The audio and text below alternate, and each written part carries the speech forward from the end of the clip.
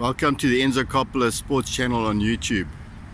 Today we're covering the Moses Mabhida Stadium in Durban, which was built specifically for the 2010 World Cup. The stadium, the Moses Mabhida Stadium, is virtually 100 meters away from the Kings Park Stadium. And the big question is, why was the Moses Mabhida Stadium built with such a good stadium alongside? There are a number of questions around the Moses Mabhida Stadium, one of the main things being the lack of maintenance, and this is highlighted by the fact that this Sky Car, which is supposed to be one of the main features of the stadium, has been inoperational for probably upwards of 4 or 5 years, and nothing has been done to get it fixed. There are a number of shops in the stadium that are lying empty and have been like this for quite a while now.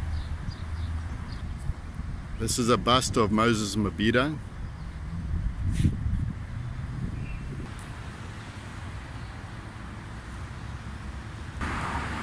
You may or may not see, but there's quite a lot of rust setting in on those columns that are holding up the roof of the stadium.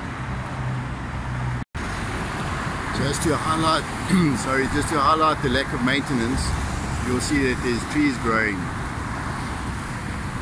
at the side of the stadium wall. Not only there, but also further down.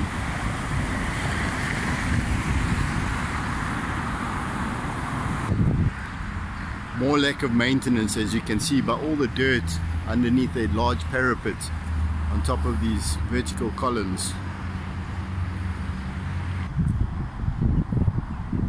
There's no doubting that it's an architectural wonder, that it's become a feature of Durban's skyline since it was built.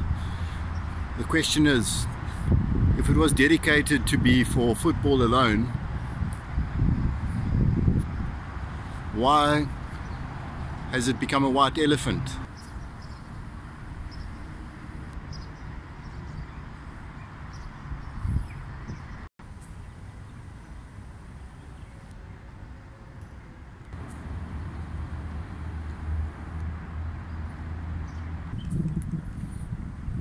What a beautiful view.